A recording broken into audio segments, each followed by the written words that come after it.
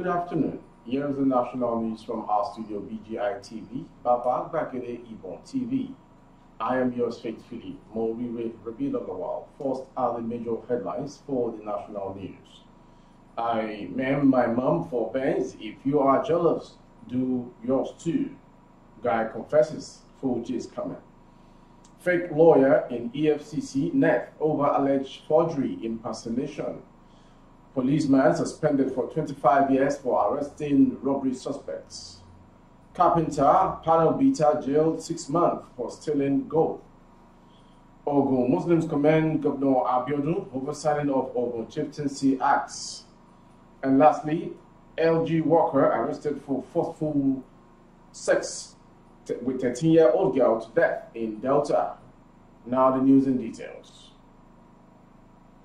There is a trending video on social media currently which is making a lot of people feel shocked. A young man confessed to taking the life of his mom for a Benz.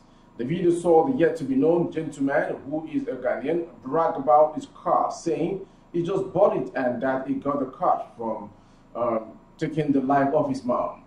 He said those who are jealous of him should also do the same, so as they can equally acquire the same right he now owns.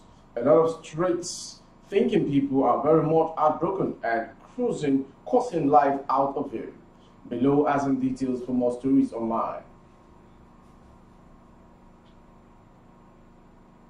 The Economic and Financial Crimes Commission, EFCC, has arrested a fake lawyer, Adekola Adekeye, over alleged forgery of documents to perpetrate fraud.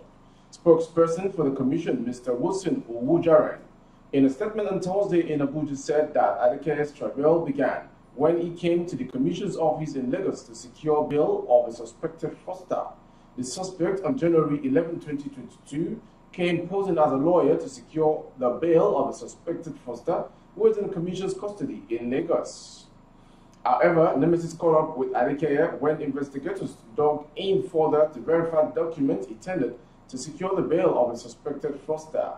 A search at his residence further unearthed several fraud documents dating back to 2005, including forged Lagos State University and Kwara State College of Education documents. He also claimed to be the owner of AA Emmanuel and Co. Chambers, which he had been using to perpetrate frauds until his arrest. He will soon be arraigned in court, Owujaren said. He said that the commission will ensure that such imposters who use fake documents to procure the bail of suspects were made to face the wrath of the law. Moving further on the national news, as a young boy, Hilary Okorie from Abia State admired the police and dreamt of becoming a police officer. With no one to guide him on the path to achieving his dream, Okorie settled for a job as a clerical officer with his ordinary level certificate at the National Directorate of Employment. While at NDE, Okorie's earnest prayer was to get opportunity to serve his country in uniform as a policeman one day. The opportunity, however, came sooner than he expected, as his application into the police academy was accepted few days to his 22nd birthday. Reliving the excitement when he received official confirmation of his enlisting into the police academy, Okorie, now 52, said, "I have always had a deep love for police. When the opportunity came, I applied, and after the interview, I was accepted. It was a dream come true. I was overjoyed and my family had a big celebration." After his training at the police academy, Okorie joined the police on May 13, 1992 as a cadet inspector. He was posted to Bauchi State Command and later to Gombe Division. In 1996, he was transferred to 4 CID Annex, Alagbon, Lagos, and assigned to a team of the Federal Anti-Robbery Squad. Recalling his role and experience in the team, Okorie said, "I was relatively young in the police then, so I had to understudy those in my team. My task was usually to beef up security when an arrest is to be made. It was really a learning start for me then, which I was so proud of."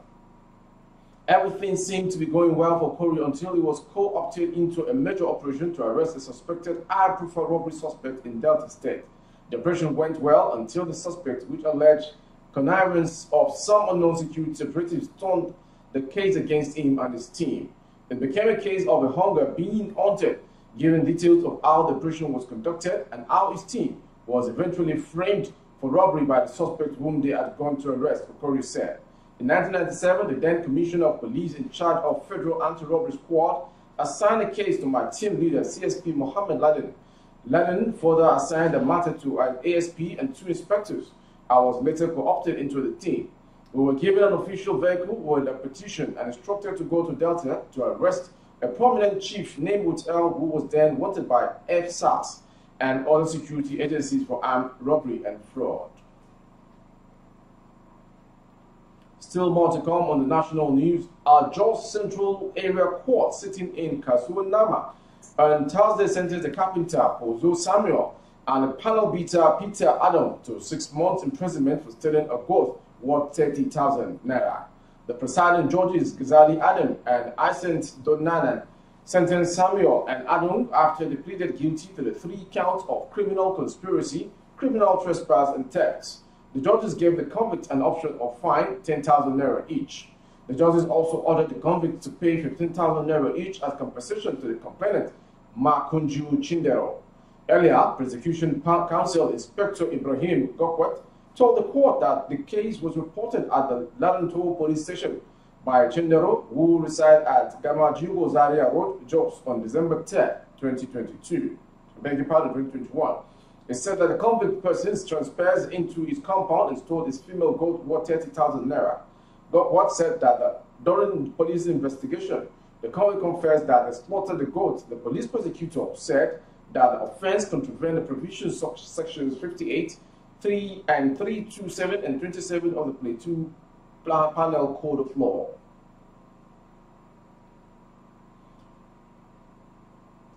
The bill, among others, seeks to respect the fundamental human right on religion of traditional rulers in the state, especially the ways they will be laid to rest. In a statement by the wily head of TMC in Ogun State, Dr. Abdulrazak Ogumoye described the assent of Governor Abiodun to the bill as timely and needful. Following the recent passing out of numbers of traditional rulers in Ogun State, it is high time that the bill re-emphasize the constitutionally recognized right of traditional rulers to have the liberty to profess and practice the religion they so wish. With this new law, it will give level playing ground to all well-meaning Ogun indigents who are qualified to become king in the state to wholeheartedly accept the responsibility without fear of being compelled to practice religion other than the one he professes. By this new law, we expect traditional rulers who profess traditional religion to be buried according to the rites of such religion, and those who practice Islam or Christianity be buried accordingly. Henceforth, the controversy over the ways traditional rulers will be buried in Ogun State has finally been laid to rest.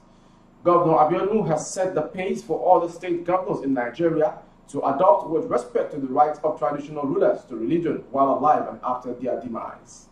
We must also commend the Ogun State House of Assembly led by Right Honorable Olakunle Oluomo for their doggedness in giving legal teeth to the issue. Before we call it a wrap on the national news, here comes a story. Platform Times gathered that the teenager was allegedly having forceful sex to death at a hotel in Isele Uku, Aniocha North Local Council of the state. Operatives of Delta State Police Command have arrested a staff of the State Local Government Service Commission, Mr. Umonso Chuka, for forcefully having carnal knowledge with a 13-year-old girl until her death. It was further learned that the suspect surrendered himself to the police after weeks of having forceful sex with Miss Joy Nwabweze or Noah, who allegedly bled to death. Platform Times also gathered that Chukuk had confessed to the crime before he was detained at the State Criminal Investigation Department, SCID, in Asaba. The disease was reportedly still at FMC Mortuary, Asaba.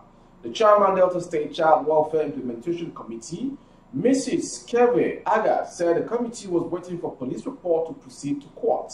She said when the case of death of a 13-year-old victim named Wutel got to us, our team of investigators was sent to gather information for the committee. We have done our report, now are waiting the police to commence legal action.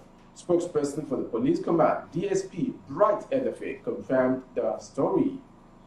That was the national news from BGI TV. But before we go, let's quickly have a recap of the headlines. I took the life of my mom for Benz. If you're so jealous, do same. Guy confesses. Fake lawyer in EFCC net over alleged forgery impersonation. Policeman suspended for 25 years for arresting robbery suspects. Carpenter panel beater jailed 6 months for stealing gold.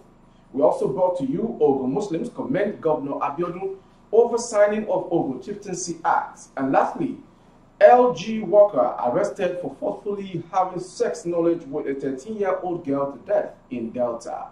Thank you for watching. You can link up for more updates on our YouTube channel, Baba Gbagede Imo TV. Kindly subscribe and click on the notification bell option all. On Facebook, Gbagede Imo with Alawiye Adebayo. You need to like and follow the page for you to get updated with our broadcast. On Instagram, Gbagede Imo_22. For advertisement of your goods and services and products, coverage of event and function, the phone number streaming on your screen is the direct number to call. Thank you for watching. Thank God it's Friday. I am yours faithfully, Morire Rebila Lawal.